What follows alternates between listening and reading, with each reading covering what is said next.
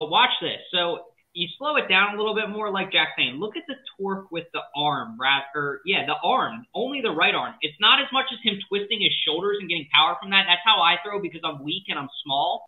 I throw a football like this and I keep up my old arm. Look at how he keeps his arm up here in the throw a little bit longer, and he moves more of his shoulders, and he's relying on that back leg.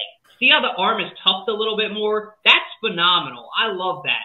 That's good. The ball's going to get out quicker, and you're using more of this rather than like this, because that's literally how I throw a football, like kind of like a wiffle ball, and that's not good. So there's the old throw again. You see how that arm's kind of up, and I do like that he learned how to cup that arm.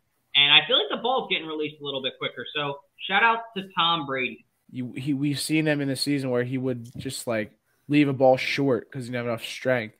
Whereas now he has that more torque. He follows forward with his throw, and it's going to be a more consistent and accurate pass than he has had in the past season. We need him to throw the ball, learn how to throw the ball. He's good on his feet. He just needs to throw the ball because we've seen him throw passes short to receivers. That was an easy catch, easy pass. I wish we could see his full lower body as well in the Me too. Throw.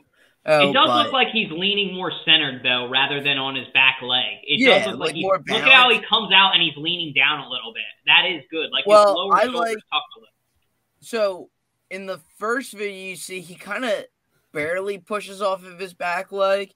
You want to be able to all your power comes off of pushing off that back leg and the hips. And Jack, I'll give you your one and only shout out I'll ever agree with you on. He's a weight room warrior. I agree with you.